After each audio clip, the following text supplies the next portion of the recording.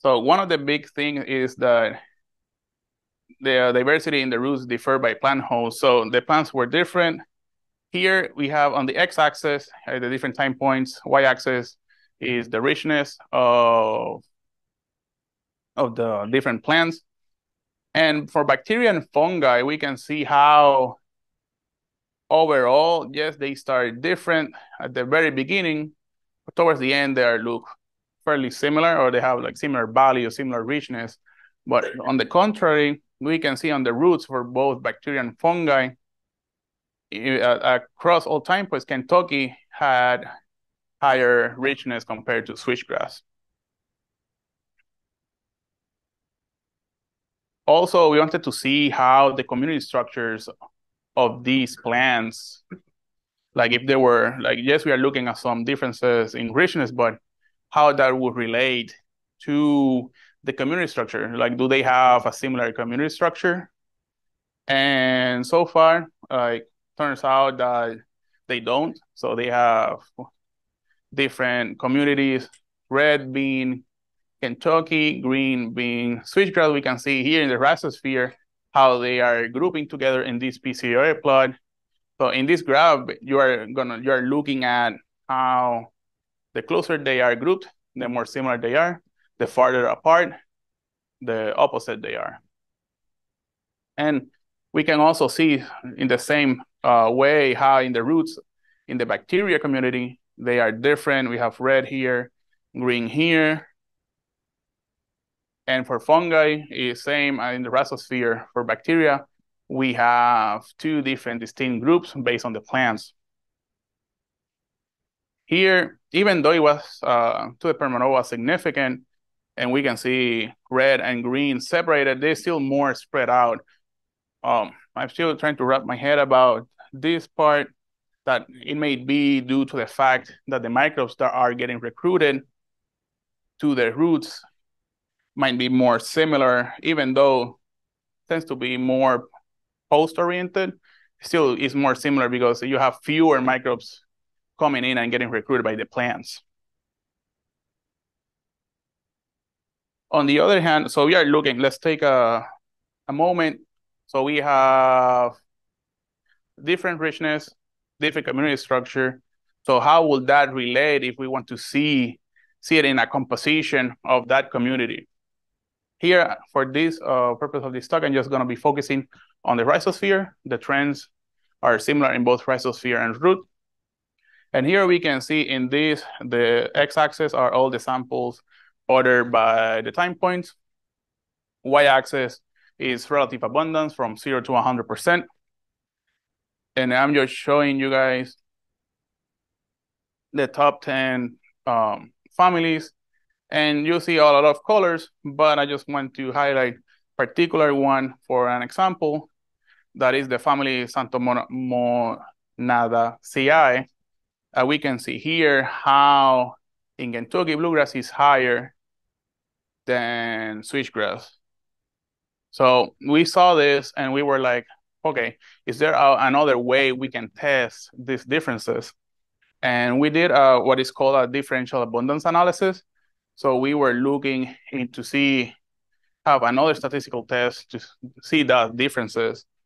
And y-axis is the log two-fold change, so how different they are. And the y-axis here is the p-value, so how significant it is. And here, anything that is in the positive values in the log two-fold change, it is favored towards switchgrass, and everything that is on the negative values are favored towards Kentucky bluegrass. And here we can see again, Xanthomonaceae that is being favored by Kentucky bluegrass, that we can relate to the composition that is higher than switchgrass. And in addition, we want, like, yes, we are seeing these differences, but we wanted to narrow it down a little bit more to show it across time and have a couple of other examples as well. So here we have Ketonidiobacteriaceae that it was higher across time through in switchgrass. Hymenobacteriaceae was higher in Kentucky bluegrass throughout, even though it fluctuated their abundance, you can see like it's still higher than switchgrass. And we have Santoromacea, the microbe, the family that I was like using as an example to show you guys all of these differences, that it was throughout all the time points, it was higher in Kentucky bluegrass than switchgrass. So as we saw in the bacterial community, we also saw similar patterns in the fungal community. So again, y-axis is the samples ordered in time. The y-axis is relative abundance. And here I want to get you guys to look at the light green order in the case of the fungi, that you can see how in Kentucky there's no a whole lot, but in switchgrass there is more. Again, we did a differential abundance analysis where we can see Hippocreales being favored towards switchgrass. So we can see how here we definitely have more of them. And through this other statistical analysis, we can see it again being favored towards switchgrass. And again, we did present them across different times. And here we can see x-axis is the different time points, relative abundance of the different fungal orders. And we can see how Urotale mucorales seems to be higher in Kentucky bluegrass, but then as was shown previous that it was favored, we have Hippocreales to be higher in switchgrass throughout time as well. So we are looking at to see all of these differences, starting from the richness across the different plants, the community structure of these plants, how the composition of these communities is affected by the different plant hosts. So we wanted to tie in everything and look at to the root exudates. And so this is a PCA plot looking at all the metabolites that were identified. And to my surprise, because it's the first time I'm working with this type of data, I have found that, of course, switchgrass and Kentucky bluegrass have a different metabolic profile. And just for an example, here I'm just showing a couple of different metabolite classes. And we can see how here in this first one, how they have the 3 different time points from 2nd, 3rd, and 5th. How here we can see an increase towards the end in switchgrass. Aliphatic compounds, we have a different relative abundance of these compounds. Similar in cyclinucleotides and actinamines,